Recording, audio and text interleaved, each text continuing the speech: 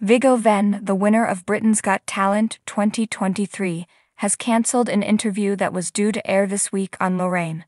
The 43-year-old comedian Viggo Venn won this year's Britain's Got Talent competition after making everyone laugh during the show's grand final. Along with dancer Liliana Clifton, 13, and adolescent magician Cillian O'Connor, 14, who took second and third place, respectively, Ant McPartlin and Dec Donnelly revealed he was among the top three. Viggo, the 2023 champion, received £250,000 in addition to the title and a berth on this year's Royal Variety performance. Therefore, it was understandable why the comedian immediately began dancing while ripping up his shirt to display yet another high-vis vest as soon as the results were revealed. As with every BGT winner, this one hasn't been invited into Lorraine at any point over the week to talk about their triumph. This morning, Tuesday, June 6, Lorraine Kelly's self-titled ITV program featured Viggo as a guest. However, the BGT winner was unable to attend owing to an unexplained illness, leaving Lorraine, 63, to briefly explain why. Viggo was scheduled to join me in the studio this morning, but he isn't feeling particularly upbeat, Lorraine said. She said, referring to a film of the comedian receiving his Britain's Got Talent victory, but hopefully we'll see him later on. Look at the energy of the man, he needs a wee rest.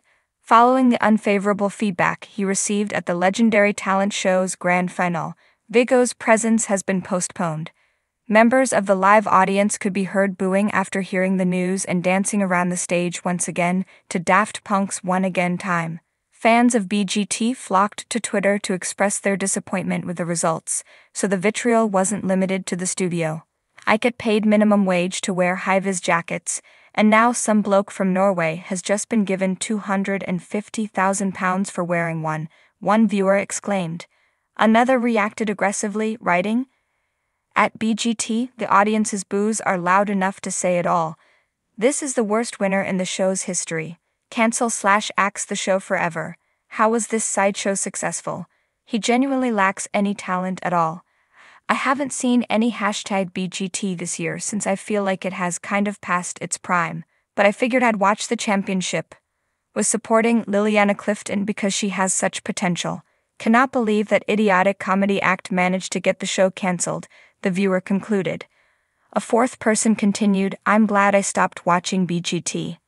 The judges have no backbone and are allowing the audience influence them, so terminate the show right away because joke acts like Viggo are being chosen instead of brilliant contestants, which is what the competition should be about."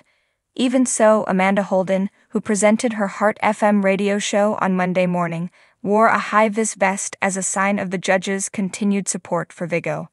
Thanks for watching this video. Please subscribe to our channel, Daily Talent Show, and stay with us.